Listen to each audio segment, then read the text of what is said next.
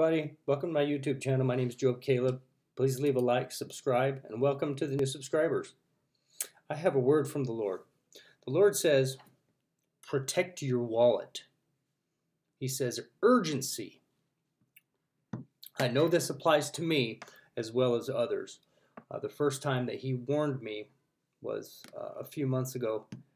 If you're following me, you know that I'm getting ready to do some traveling. And he started warning me about pickpockets when I was asleep with a dream.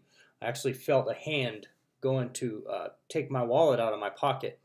And it was my own hand, so he used my own hand to warn me, which I thought was pretty ingenious. You know, he's the master genius of the universe, so no surprise there. So we really need to watch our wallets. You know, thieves out there, they like to take advantage of people who are good-hearted people like us. So I'm going to go over these steps on wikihow.com on storing and handling your wallet safely. Keep your wallet in your front pocket to keep it close. If you usually store your wallet in your back pocket, keep it from being lifted while you can't see it by moving it into your front pocket. It's a lot harder for a pickpocket to steal your wallet, passport, or money if it isn't easily accessible to someone walking behind you. Belongings can rise up out of back pockets when you walk for a period of time. This makes items in your back pocket much easier to steal. Number 2, wrap a rubber band around your wallet so it doesn't slide out easily. Take a standard rubber band and stretch it out over the center of your wallet. Stick it deep in your pocket. If a thief tries to subtly snag your wallet, they'll struggle to pull it from your pocket. This will give you adequate notice that someone is trying to rob you. If you have a choice, use a Velcro or fabric wallet instead of smooth leather. These are much harder to remove without you noticing. Number 3, hide your wallet in a hidden or secret pocket if you have one. If you have an item of clothing with a concealed pocket, store your wallet there. Pickpockets tend to look in obvious places for valuables and money, and they won't know where to look if your wallet is inside your jacket, in an invisible seam, or hidden near your breast pocket. If you have to stash something in your jacket, put it in a Velcro pouch. The Velcro will make a bunch of noise if someone tries to reach inside of the pocket. Tip: there are clothes with hidden wallets and pickpockets, and pockets that are designed specifically to foil pickpockets. Ex-Officio, Voyager, and Scott E. Vest are the most popular brands that make clothing with hidden pockets. I might have to look into some of that. 4, avoid rummaging through your wallet to count money. If possible, keep a separate money clip to hold your money or store it in a secure pocket. This way you won't need to bring your wallet out to search through it for the bills that you need. If you are keeping your money in a wallet, only pull it out when you absolutely need to pay for something. Hold your wallet with both hands to avoid giving an opportunistic thief a chance to snatch it while you're distracted. If you are storing money in a pocket, pick a front pocket on your pants or jacket. Do not store anything else in the pocket so that thieves think your pocket is empty. This is a good one. Number 5, create a fake wallet and store it in your back pocket to trick thieves. Buy a wallet and transfer your cards and money to the new one. Stuff your worn-out wallet with scraps of paper, empty gift cards, and random receipts. When traveling, keep your decoy wallet on you. If you are robbed or someone attempts to steal from you, pull your decoy wallet out, drop it, and run in the other direction. Don't stick your decoy wallet out of your pocket so that it's highly visible. You don't want to encourage people to rob you. Now, I realize that not everybody watching is a male, and ladies, we know you have purses too, so I'll try to give you some tips on securing your bag or purse as well, because it's just important. Your purse is just as important as our wallets are.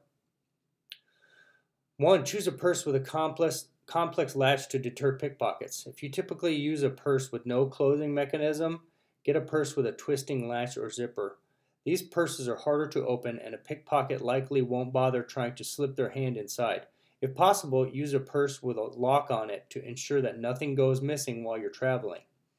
The smaller you can make your purse, the better. Big purses provide more space for a thief to operate.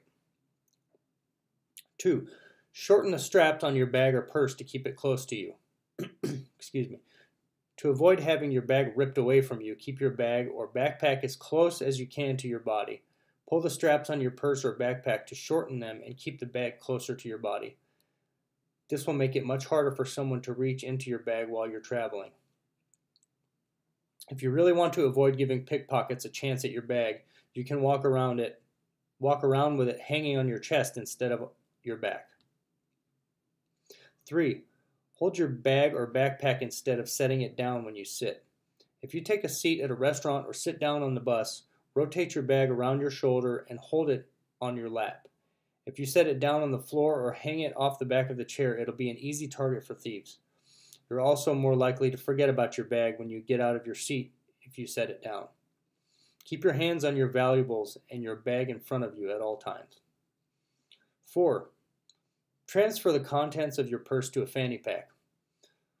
A purse strap can be cut, making it easy to rip the bag away from you in a matter of seconds. However, a nylon fanny pack that sits tightly around your waist is much harder to cut or remove. Take your purse and move the cards and cash to your fanny pack. Tighten the straps around your waist and rotate the bag so that the pouch sits just below your belly button. This will make it easier to keep an eye on your valuables. Do not use a fanny pack with the standard plastic buckle. Instead, get an anti-theft fanny pack online. These packs have tougher buckles and can often be locked to prevent thieves from accessing their contents. And there's a method 3. This is keeping valuables out of reach. 1. Take what you need and leave the rest in your hotel safe. I guess this is just for traveling, but I suppose it could be a safe at home if you're at home, maybe moving to a new city. Most hotels have safes so that travelers can store important belongings while the room is being cleaned or they're out on the town. Before you go out, place your passport, house keys, excess cash, and expensive jewelry in the safe and lock it. If you are pickpocketed, you'll only lose some of your money and belongings. Always leave some extra cash in a safe. In the event that you are pickpocketed, you'll still be able to get a ride and feed yourself before you can rectify the situation. 2. Keep your phone in a concealed pocket and avoid taking it out. Keep your phone in an interior pocket that isn't easily accessible to pickpockets. Try your best to avoid pulling it out frequently, especially when you're focused on finding directions. If you do have to take your phone out, hold it firmly with both hands and don't stare at it for more than 5 to 10 seconds at a time. When you take your phone out to take photos, always put it back in your pocket when you're done. Turn down offers from strangers to take your photo with your phone. Print the map that you need at the hotel or wherever you stay, I guess, to avoid needing to use your phone to figure out where you are. Even if you don't want to use it, it's still a good idea to keep your phone on you. You never know when you're going to need, to make an emergency call. 3. Tuck your necklace into your shirt and leave your watch at the hotel. If you wear jewelry, tuck your necklace into your shirt so they can't be ripped off your neck. I'll have to remember that. Don't bring your watch with you if it's worth more than a few dollars. Avoid bringing jewelry with a lot of gemstones on them, regardless of whether they're real or not. Unless they're incredibly loose, your rings are probably fine. They're pretty hard to lift without you noticing. Be wary of wearing rings with gemstones in them, though. If you're wearing a lot of jewels, pickpockets are more likely to assume that you're carrying a lot of cash. If you can, don't bring any jewelry on your trip. Unless you're going out to a fancy dinner or show, there's no need to bring it along. Well, it's very important, and the Lord is leading me to say that, we really need to protect our wallets. We need to guard ourselves from thieves.